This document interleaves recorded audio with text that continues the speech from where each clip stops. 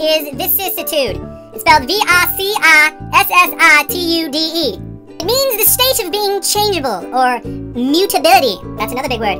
Able to be mutated. So, kind of cool. An example of this would be our crazy whacked out society. That is all crazy, and whacked out, and crazy. It can be fixed. It can. I promise. We can fix the society. But, yeah. An example of this would be a frog, or originally a tadpole. It is the ability to mutate into a frog somehow. This tiny little tadpole thing. It's kind of crazy. Think about a little more deeply your life. You can change your life. You can turn it around. I believe in you. You're the ones that can change. Your life has mutability. Do the better things. Promise. Now, I will attempt to use it within a sentence. Let's say a overweight person starts working out. He goes up to a cute girl and says, "Check out these vicissitudes.